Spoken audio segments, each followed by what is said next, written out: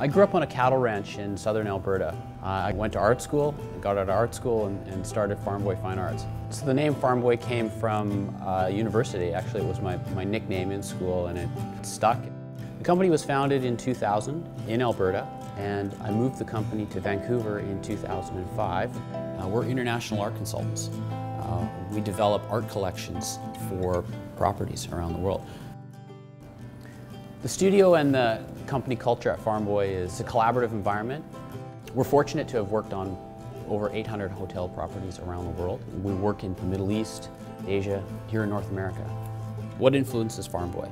It could be a song, it could be a movie, it could be a relationship that we have with a client in the Middle East. The roller shade, in effect, is a canvas. And Farmboy Fine Arts has partnered with Hunter Douglas Hospitality to create a collection of designs for roller shades. So we've worked together to develop 16 different patterns for the inaugural Farmboy collection. It goes from minimal to organic to romantic and even cubist. What's successful about this venture is that Hunter Douglas Hospitality comes to us with an expansive knowledge of the development of product. I think it allows the interior designer to reimagine their environment in a new way by putting artwork on a shade.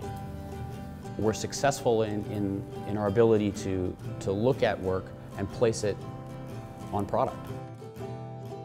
The people that know Farmboy, or maybe have known Farmboy in the past, they know us from the trade shows. They know our t-shirts, they know our fun culture, which is part of our fabric. It's part of our rural being. But also part of our culture is taking our work very seriously.